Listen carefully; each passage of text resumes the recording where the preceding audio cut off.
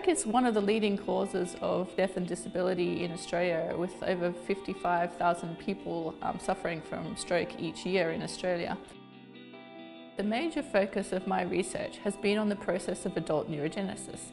Now, this is the process by which new neurons are continuously generated in our adult brains throughout life. This only occurs in very distinct regions of the brain, and we want to be able to harness this ongoing neuron production potential in our brains to produce new neurons to combat conditions such as stroke, where neurons are lost or damaged. During the process of adult neurogenesis, a large number of the proliferating cells actually die before they mature to become functional neurons.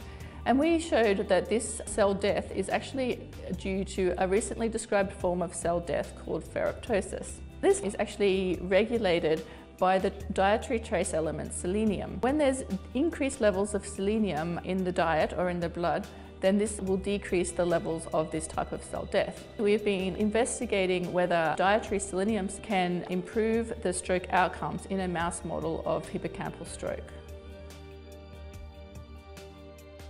In the longer term, we hope that our fundamental stroke research will lead to novel strategies to either reduce the amount of cell death or increase the number of new neurons that are generated following stroke that will hopefully lead to improved clinical outcomes.